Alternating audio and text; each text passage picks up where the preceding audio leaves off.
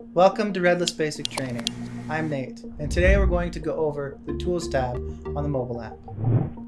Let's log into Redlist to begin. Once logged into Redlist, navigate to Tools.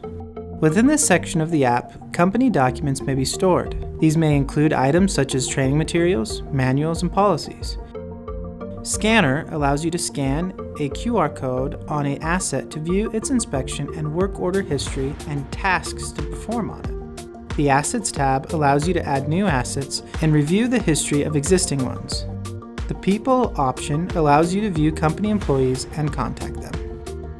Within Settings, you have the ability to save any picture taken by Redlist directly to your device, contact customer support, and log out.